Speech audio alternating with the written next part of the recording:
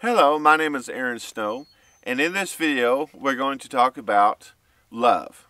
We're not talking about natural love or the love between a man and a woman. We're not talking about an infatuation. We're talking about real, true blue love. And real love has to do with giving your life for somebody else. It would cause you to do that if necessary. Real love is when you value somebody else as having more value than yourself. And that's that perfect love, in which you might want to live yourself, but if somebody like your child or something like that is there's a possibility of real danger that they may be killed or that they're going to be killed, you'd rather yourself to be cast into the fire than for them to be destroyed.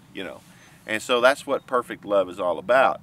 And of course we'll get deeper into it, what it really means and the implications, because to me, well, I say to me, but ultimately love is the single most important thing in the scriptures. I mean, it is so important that if you understand love, and I'm getting ahead of myself, you understand perfection. If you have love in you, then you're going to be perfected, and you're going to be perfect in every possible way. You may not be the well-dressed, you may not have the prettiest face, but that has nothing to do with a true blue beauty. Love causes beauty to happen.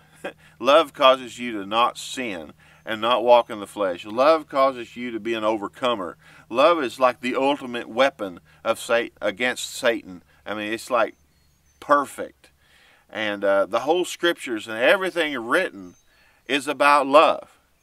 And now I'm making this bold statement because it's a true statement. And I'm going to read the scriptures that teach this and show this. Number one scripture is Matthew 7:12, and it talks about the golden rule. And it says to do unto others as you would have others do unto you. And I'll read this, Matthew 7:12. And it says, and of course, this is today's English version Bible. So, you follow along in the King James Version if you can. But it says here, Matthew 7:12, it says, do for others what you would want them to do for you. It says, for this is the meaning of the law of Moses and the teachings of the prophets. Now think about that. There's two parts to that. The first part, it just basically says it, do unto others. In this case, it says, do for others what you would want them to do unto you. So if you want somebody to give you honor, what do? Well, you do to them what you would want them to do to you. You give them honor. If you want people to bless you, you bless them. If you want people to help you, if you're carrying groceries and you need help carrying groceries and you would want people to help you, next time you see somebody carrying groceries that are having a hard time, you see that they are in need, go help them. If somebody's on the side of the road, they just ran out of gas, you know that there's real trouble there, that they need help. It's not a trap. It's not somebody trying to, trap you, but it's actually somebody who's in real need. And you would want somebody to help you, so you go and help them. You do unto others as you would have others do unto you. This is the golden rule. And it says here that it is the meaning. This is the meaning of the law of Moses and the teachings of the prophets. It is the fulfillment of the law and of the teaching of the prophets. Everything written in the Old Testament, all the laws and all the prophets are fulfilled in that scripture.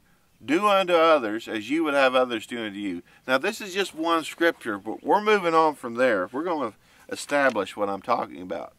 In Matthew, in the 22nd chapter, and I guess it starts in the 34th verse, and I'll read I say the 36th verse. It technically starts in the 34th verse, but I'll start with the 36th. It says, Teacher, he asked, which is the greatest commandment in the law? I mean, we're talking about the law of all the commandments ever written in the Old Testament. Which is the greatest of the commandments? It says, Jesus answered, it says, love the Lord thy God with all your heart, with let's see, with all your heart, with all your soul, and with all your mind. This is the greatest, and it's the most important commandment. The second most important commandment is like it. It says, love your neighbor as you love yourself. Love your neighbor as you love yourself. It says the whole law of Moses, and the teachings of the prophets depend on these two commandments. To love the Lord thy God with all thy heart, with all thy soul, and with all thy mind, and to love thy neighbor as thyself. That is the fulfillment and the fulfilling of all the commandments ever written. I've seen people, even church-going people, that did not quite understand that, and exactly what it means. But we're going to keep going on. We're going to do better than most of the church people out there to get further along here. In Romans, the 13th chapter of Romans, starting with the 8th verse, that's Romans 13 and 8, it says, be under obligation to no one. The only obligation you have is to love one another. That's the only thing you're obligated to do, is to love one another. Whoever does this has obeyed the law. You have obeyed it when you love one another. That's what it's saying. It says, now the commandments, it says, do not commit adultery. It says, do not murder. Do not steal. Do not desire what belongs to someone else. It says, all these commandments that are written here, so all the law that's written, all the commandments, says, and any other besides, are summed up in one command: love your neighbor as yourself. It just plainly says it. If you love others, you will never do them wrong. It says, love seeketh no ill will toward its neighbor. It says, then love, it says, is to obey the whole law. It says, therefore love is the fulfilling of the law. So I kind of remember both what the King James Version said and what this says. But it says, love seeketh no ill will toward its neighbor, therefore love is the fulfilling of the law. Therefore, if you love, you are going to keep those commandments, not because you were just told to do it, but because it's a natural thing for you to do. Because you love your neighbor, you're not going to steal and rob him blind. Because you love your neighbor, you're not going to sit there and curse him out. If you love your neighbor, you're not going to try to murder him or his children. If you love your neighbor, you're going to try to do good, basically. And that's what it's talking about. It's a natural fulfillment of the law, and the prophets are fulfilled in that scripture, thou shalt love thy neighbor as thyself. We go on. Let's see here. We'll read this right here. It's the 13th chapter of 1 Corinthians. 1 Corinthians 13, starting with the first verse. The whole chapter is about love. It's and you read it in the King James Version, it's talking about charity, and charity in this case means love. It's some kind of Greek word that means love. It's just pure love. That's the love we're talking about. The first verse, it says, I may be able to speak the languages of human beings and even of angels. And the King James Version says, though I speak with the tongues of men or the tongues of angels. It says, but if I have no love, if I don't have charity, if I don't have love, my speech is no more than a noisy gong or a clanging bell. Though I'm able to speak other languages, even the languages of angels, if I don't have love, it's nothing. That's what that means, a clanging gong or a noisy gong or clanging bell. It says, I may have the gift of inspired preaching. I may have all knowledge. Now get this. I may have all knowledge and understanding of all secrets. I may have all the faith needed to move mountains. But if I have no love, I am nothing. That means, you're able to understand everything, and you're able to overcome with all strength, and faith to do anything, yet you have no love, you're considered to have nothing. You have nothing. Remember, everything is paled in comparison to love. It says, I may give away everything I have, and even give my body to be burned. But if I have no love, this does me no good. It doesn't profit me 1 ounce. And it says, love is patience. Patient. Remember, you see somebody in need, you got to be patient with them, right? You want them to be saved. You want them to do good, and they're acting destructive, and they're having a hard time. They're being mean to you, but you're sitting there having patience and waiting. It says love is patient, and is kind. It says it is not jealous, or conceited, or proud. It's not full of himself. You know, one of the essential parts about pride is that you're honoring yourself because you think yourself is so wonderful. In fact, pride is the exact opposite of love. And pride, you value yourself as more valuable than anybody else. In love, you're valuing everybody else as more valuable than yourself. It's the exact opposite going on here. You're not conceited or proud. Love is not ill-mannered. It treats others right. It's not, brutish or anything. It's not selfish, it says, or selfish or irritable. It's not easily provoked. Love does not keep a record of wrongs. It doesn't sit there and think, oh, so-and-so did this and so-and-so did that, and you're sitting there just wanting to rub it in and wanting them to be destroyed. Love doesn't want other people to be destroyed. It doesn't bring up things like that. Love is not happy with evil, but it is happy with the truth.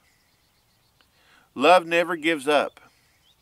It says it is, and its faith, hope, and patience never fails. It never gives up. Love never gives up on somebody. Somebody's in need, there's some issues going on, and there's actually more to it than that. I'd like to get into a deeper part of that, perhaps in another video about love, but it never gives up. It's full of faith, hope, and patience. That never fails. It says love is eternal. It says then it goes, he breaks into something here. He starts talking about something a little bit different. It says, now there are inspired messages. Paul is speaking here. There are inspired messages, but they are temporary. It says there are gifts of speaking in strange tongues, but they will cease. There is knowledge, but it will pass away. It says, for our gifts of knowledge and of inspired messages are only partial. And he says about these messages that he gives, and that his ability to speak in other tongues, and that the gifts of knowledge that he has received and been blessed with. He said these are only partial gifts. These are only just like in between things. They're not quite full. That's what he's saying here. He said, but when what is perfect comes, then what is partial will disappear. He's talking about something perfect. What is this perfect thing that supersedes, that is greater than preaching and greater than tongues and greater than knowledge? What is this special perfect thing? It says, when I was a child, my speech, feelings, and thinking were all those of a child. See, I was partial. See, when I was a child, my speech, feelings, and thinking were all those of a child. Now that I am an adult, I have no more use of childish ways. When we see now, I said, what we see now is like a dim image in a mirror. Then we shall see face to face.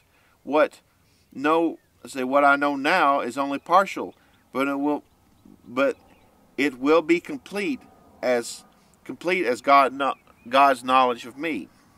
It says, meanwhile, there are three remain: faith, hope, and love, and the greatest of these is love.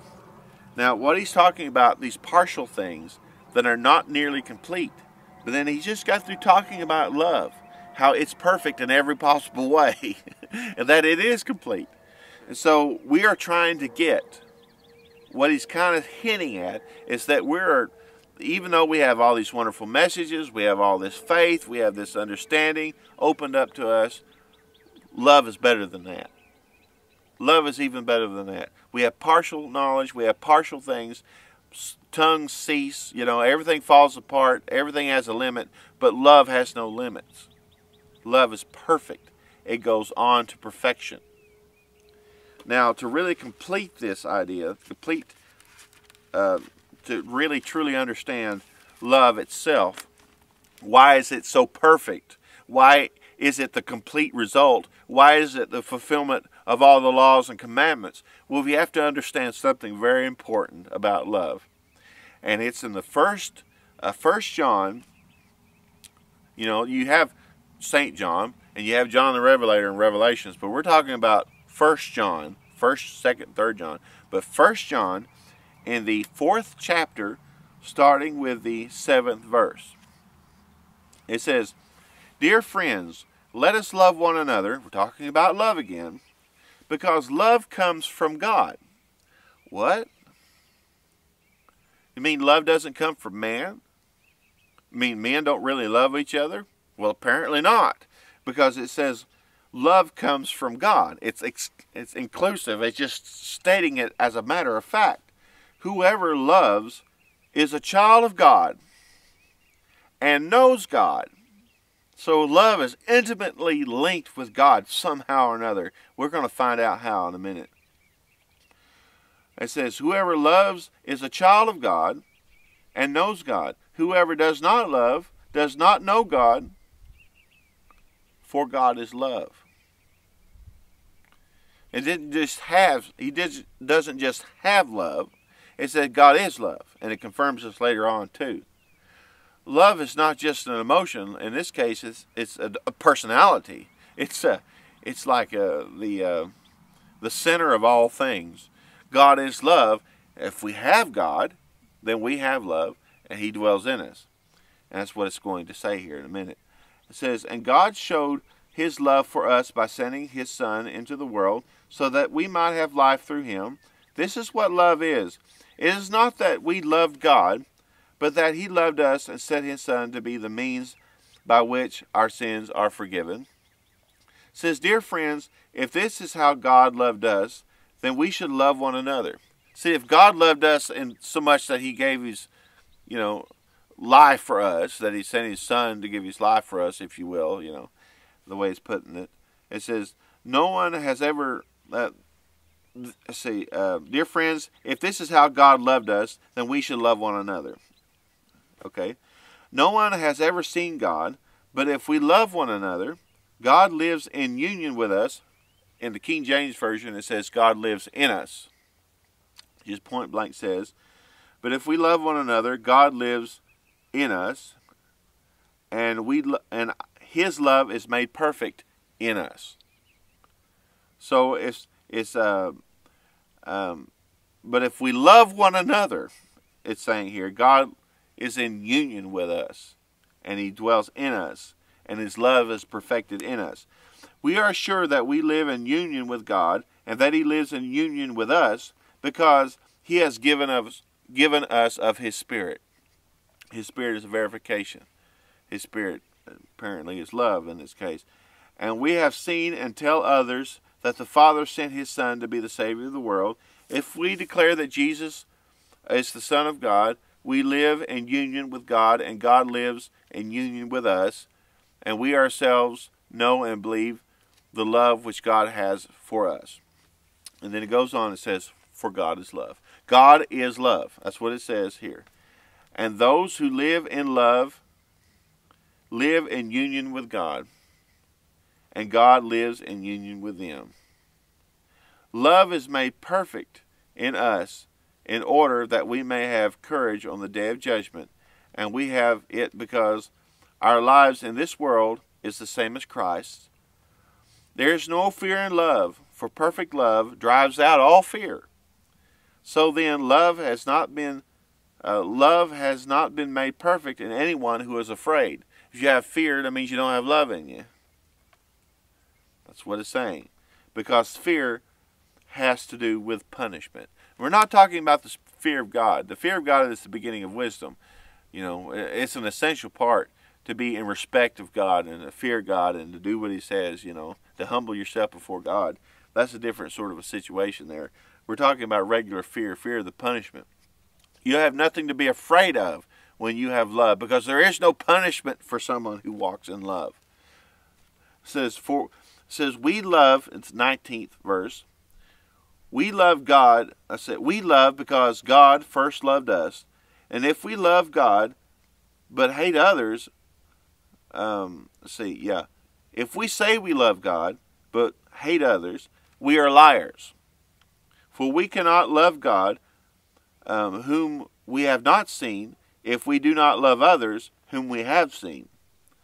The commandment that Christ has given us is this: whoever loves God must love others also.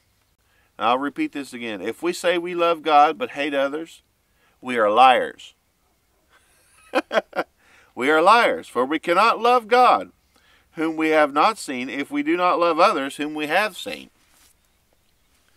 So if you're doing evil to others, and you're destroying others, and you're lying and stealing and murdering and pillaging to others, and you see they have need and you don't help them, love of God is not in you, and then you sit there and say that you're a child of God, you're a liar.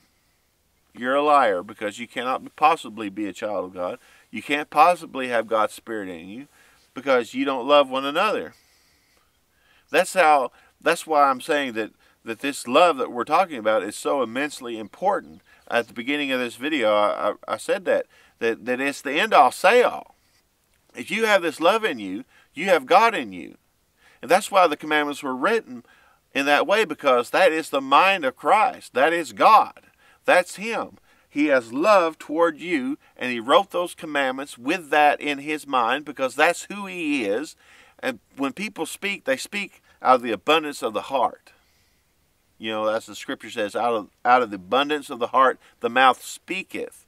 Well, out of the abundance of God's heart came the commandments. And if what was in Him was based in love, then what come out of His mouth was based in love. And the commandments was about treating others right. And not only of those main commandments, we speak of 10 commandments, but of also all these other ideas. You know, when somebody's in need and we see that they're in need and we don't have compassion on them and we don't try to help them, and we you know, do unto others as you would have others do unto you. If we don't fulfill that, then we don't have God working in our lives, and we are breaking His commandments. And if we then say that we're children of God, we are made liars, because we are not, and we cannot be, if we have that in us. And that's the end-all, say-all, exact definitions here. You know, it's a perfect thought. It is a complete idea. It's not partial. You know, it's a fulfillment. It's a fulfilling of everything. And I appreciate you guys for listening. Hopefully you didn't get too lost. And really, it even gets deeper than this, because, you know, there's a lot to say about the personality of God when it comes down to it. You can learn an awful lot, but this is really a basic lesson. This is the beginning of things. And I appreciate you guys for listening. Hopefully I'll get another video out soon, and we'll see. Peace out. Later.